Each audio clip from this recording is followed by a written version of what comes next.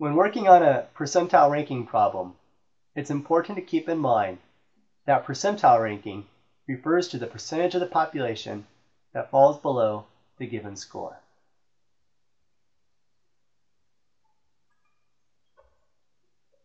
When solving a percentile ranking problem, there's going to be 4 steps that we're going to need to follow. The first step is to draw the picture. This is perhaps the most important of all 4 steps. It's going to help give us an overview and help us to get a sense of what should percentile ranking be.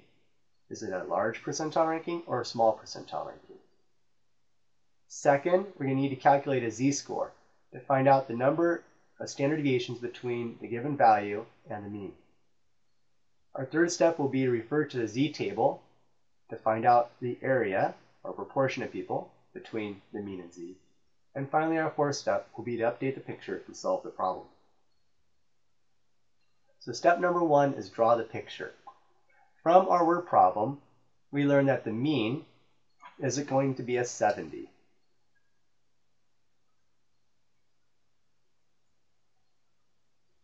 And so we go ahead and record 70 as our mean. Also, the value of interest is an 87, and so we record an 87. We draw a line for the mean and a line for the 87, and we shade in the area of interest. From doing this, we know that this person's percentile ranking is going to be greater than 50 percentile. That is, if someone scores a 70, they're right smack dab in the middle. If they score above a 70, they're going to have a higher than a 50th percentile. Our person did quite well. Another important thing to keep in mind when you look at a distribution is that the mean, for normal distribution, the mean cuts the distribution directly in half. When we're looking at our 2 shaded areas, one shaded area is the entire area below the mean. And because we know half the population is below the mean, we already know that 0.50, or half the people, are below the mean. To figure out percentile ranking, all we need to do is figure out the proportion of people between the mean and 87. If we can do that, we'll add up the 0.500 plus the proportion of people between the mean and the value of 87, and that will help us determine our percentile ranking. So the next steps are to figure out this area between the mean and the value of 87. To do that, we're going to need to calculate the z-score for the value of 87 to find out how many standard deviations is 87 above the mean. We'll then use that to go look up the proportion of people between the mean and z in the z-table. The formula for a z-score is the value minus the mean over the standard deviation. So let's go ahead and fill out this information. So first we're going to need to put in the top left box the value. And the value is an 87. We're going to subtract from the value the mean. The mean is 70. So our value, 87, our mean, 70. In the bottom, we're going to put the standard deviation. And the standard deviation is 12. So we go ahead and we figure that out. 87 minus 70 is 17 over 12. That comes out to be 1.42. Okay. Now we're going to need to look up that 1.42 in a z-table. The z-table is located at the back of your workbook. And the z-table will let you know the area between a mean and z, which is what we need to figure out.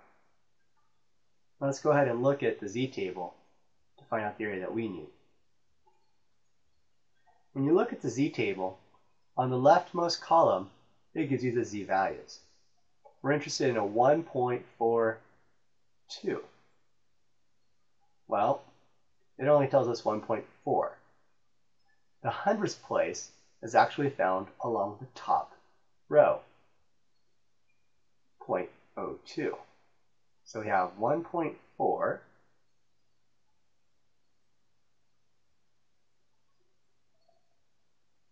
and 0.02